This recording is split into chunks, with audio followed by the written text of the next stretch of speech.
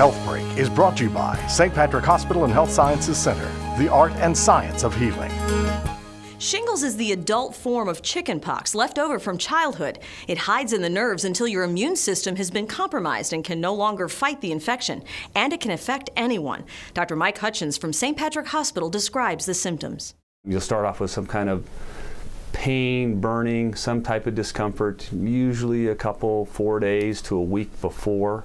And then you'll break out with the rash, the vesicles that look like little blisters that look very similar to the chickenpox you had as a kid. Shingles pain can be so severe it's debilitating. So doctors at St. Patrick Hospital offer a vaccine to help those with healthy immune systems protect themselves. That vaccination starts after 60 years of age.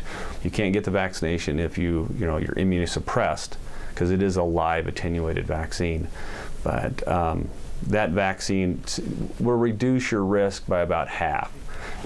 Between the ages of 60 and 70, if you get that vaccination, it reduces your risk by greater than 60%. To find out more, call 327-1700 or visit our website at stpatrick.org. For Health Break, I'm Beverly Herbert.